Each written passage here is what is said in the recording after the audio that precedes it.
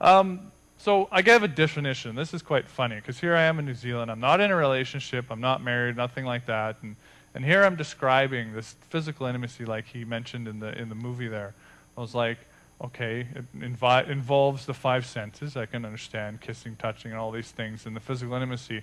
And I'm describing this as the highest pleasure of your.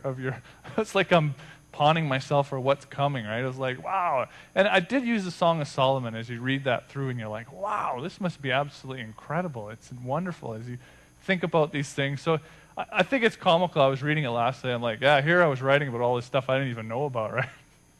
And now I do, and yeah, it is pretty good. But I would say that there is different levels to this intimacy. The pure mechanics, obviously, is there, and I've actually talked to some people back when I was in the Philippines that, got sort of into that scene where they went to, the burlesque house or whatever like that, and they're like, yeah, it's like playing cards or something. It's just flat. There's nothing there. It was just like empty, right? So obviously, when people come to me and discuss relationships or whatever, and they're like, well, okay, you're friends first? Do you have that intimacy? Or are you strictly physical? Like, you just layer these as an onion, right? True love. Apropos topic for Valentine's Day. Much money, time, heartache, Hollywood, everyone's talking about true love. When we probably know more because we know the true love actually comes through Christ, who died for us, and that's our measure of what true love is. But people that are unchurched, true love is like this mystical thing. It's like, wow, and there's many movies out there that sort of portray this, and you're like, well, can I capture that? Can I have that? I want that. So I asked, what is true love, and how can you define it? When I worked at the Royal Bank, our email system could send out emails, but for security purposes, we couldn't retrieve any, just being a bank and stuff. So, it was like, and I said one day, our email system actually defines what true love is. They're like, you're crazy. What are you talking about? I was like, well, he says you can just send out to everyone, this nice little message, but you can never receive anything. You never know if they even got your message, right? So you send without receiving. And this analogy is likened to Christ, what he did for us. He died for all of us. And does he expect anything in return? No, it's grace. He did that because he loves us. So that sort of true love being a one-way thing where you give for your beloved, not for what you want to get. And that unselfish giving. So you can imagine the blissful state of a good relationship that has this, where each partner is giving to each other without expecting in return. Just wow, and then sort of knowing that their needs are going to be met. What a great analogy, or a great thing to mimic what Christ has done for us in that true love.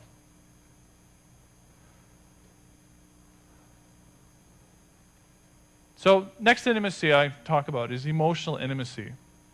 This emotional intimacy can be described using the heart. So l'amour, this Walt Disney, little comics with that little whatever he is, and he's got a little heart above his head, and he's, I think he's a skunk or something like that. It's like true love. This is one of the most interesting one because it leaves our hearts on a high or a low, depending on what our relationships are at. So either we have a skip in our step, or we have a blanket of doom that comes over us.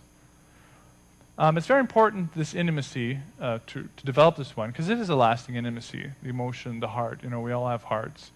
And it should be something developed in proper timing. So I think you need to develop this probably after you know the person for a while. Now, after saying all that, I'll take it all back. Because this intimacy has no rules either. It is as individual as we are. So if we are like the Romeo and Juliet type, oh, Romeo, where art thou, that type of oozing, pathetic, romantic, emotional person.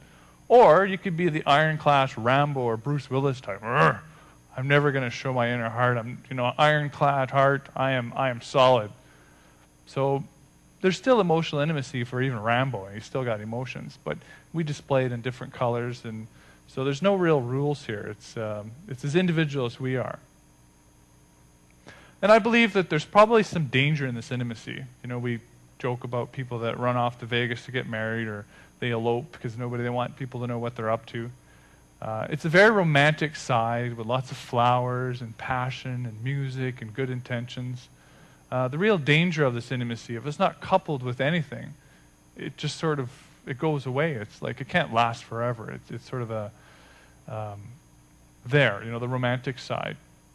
So if it's coupled with another type of intimacy, it lasts longer. So one of my favorite movies actually is Princess Bride. So here's a good example of kind of the over-the-top emotional intimacy that's not grounded. My true love will always come for me, which I thought was really funny. Or comments like, it must be true love. Not even death will separate them. It's like, well, yeah, I still like the movie a lot, but that's like way okay. So this is apparently, and I've talked to some people, and this is their view of true love, by the way. They think that that's where it's at. You got to find that in the world. Thinking, well, you ain't going to find anything. Just, find Christ and you've got it, right? But, you obviously have to sit with them and have a relationship before you can share that with them. So what about romance then? So I have a little image. When you're sitting on a sailboat, Lowell Ross will enjoy this. When you're on the sails and you've got your boat and your rudder, and then you've got all your ropes and everything to keep your sail in. And then you've got the wind that just, blows freely. It's unpredictable, goes everywhere, blows everything. So romance can be thought as like the wind. It's like all over the place and it's just there. Whereas the ropes and the rudder and the sails, kind of a little bit more, you want to capture that and you have to ground that. So that would be like the wisdom, to ground the sails so you can capture the wind and your sailboat can go. Without the ropes or the rudder or any of these things to control the wisdom of that part, your boat's just going to flap away. There's not going to be any movement at all. And I think same with romance. It's not coupled with wisdom, then you ain't going anywhere. Then I went on to describe more, so I'll skip that a little bit because what is wisdom? And I describe more about the Holy Spirit and how He gives us wisdom and the different things.